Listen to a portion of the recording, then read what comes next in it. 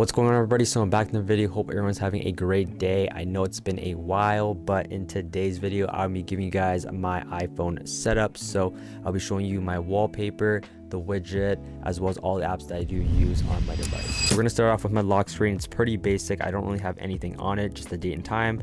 And we have two widgets. So the first widget is using this motivation app, which is free from the App Store, and it's going to basically give you a motivational quote every single day. And then the second widget we have is this calendar widget, which is from an app called Fantastical. It is also free. There is like an in-app purchase, but the widget should be free to add onto your lock screen. Also, for my wallpaper, it's going to be from my wallpaper app called Lim Walls. It's going to be also down below in the description. It is free, and you're going to be able to customize the color. So if you don't want this kind of blue white gradient color, you're going to be able to change that in the application. Now if we do take a look at my home screen right here, we do only have 2 pages. So if we take a look at the first, we have this nice larger widget which has the day right here, has a greeting where it says good night. We got the events, so if you have any events in your calendar application, it's going to update right here.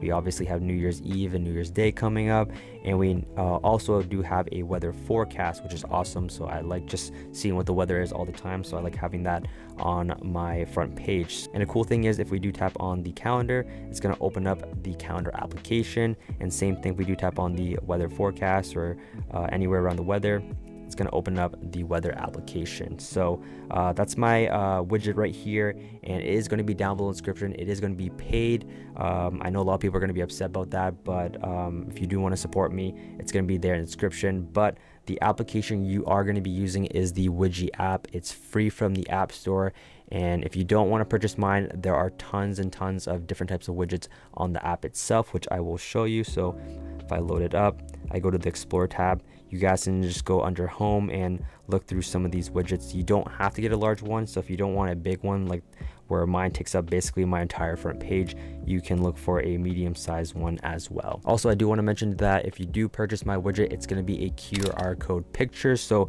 all you have to do is go to the Create tab on Widgie, click on Import, and import that QR code. Now, after you've imported your selected widget, what you want to do is go to the Manage tab.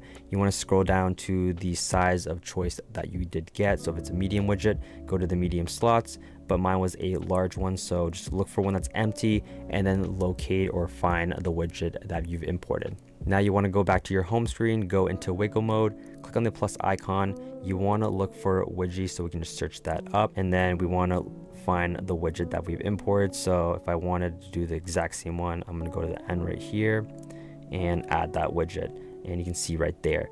So for some of you guys, if you are using a different wallpaper, it's obviously not going to match. So what we want to do next is add that transparent wallpaper. So what you want to do is the current wallpaper you do have, you want to go back into wiggle mode, go to the very last page right here, so it's empty, and you want to take a screenshot.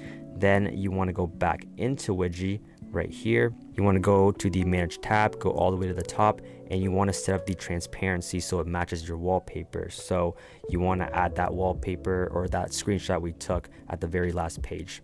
Also, you should definitely showcase your iPhone setup with this 3-in-1 charger from Kushu. So with this 3-in-1 foldable charger stand, you're going to be able to charge your iPhone, your Apple Watch, and your AirPods at the exact same time. Also, it's super compact and lightweight, so whenever you travel, you're not going to have any problems. So if you guys are interested in checking it out, make sure to use code StephenLim for 10% off. So that's basically it for the widget, probably the most complex part of this video. And the only other widget I do have is this home widget. It's from the App Store. It's completely free. It's kind of like a HomeKit alternative. I just prefer this one more than HomeKit.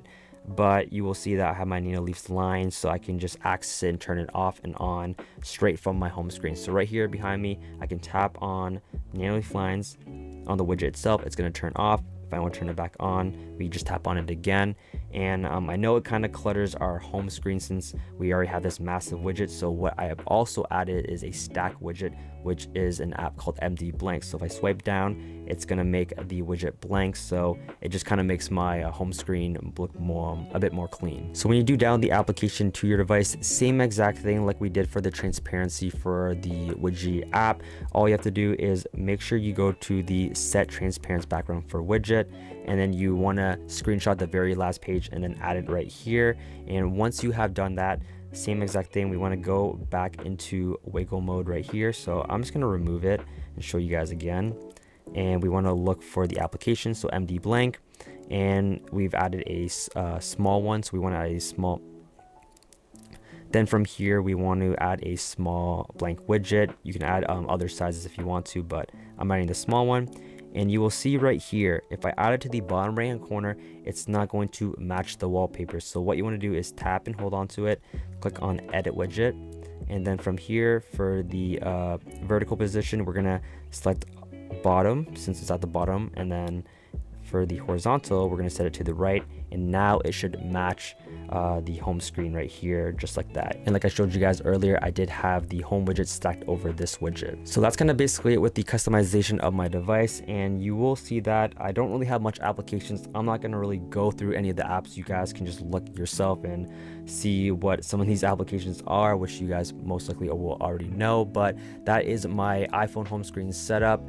In the future, I do planning on making some custom icons and adding it to this home screen setup, so let me know if you guys are interested in that. So if you guys did enjoy this video, make sure you guys drop a like on it, hit that subscribe button and that post notification bell so you guys never miss a video. I will try to post more on YouTube. I know I've been very inactive over the last year. I just been focusing a lot more on short form content, but I do want to go back to long form content as well.